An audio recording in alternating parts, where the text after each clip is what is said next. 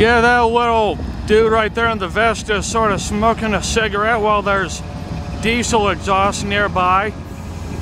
That's not really allowed near something that big and near something that burns that much diesel. Good hell, that dude could literally get third-degree burns if the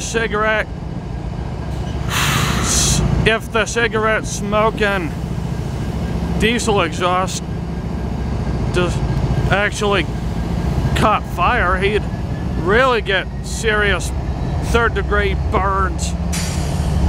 And with the Union Pacific, smoking in air locomotives is really unacceptable and not permitted on their roster anyways.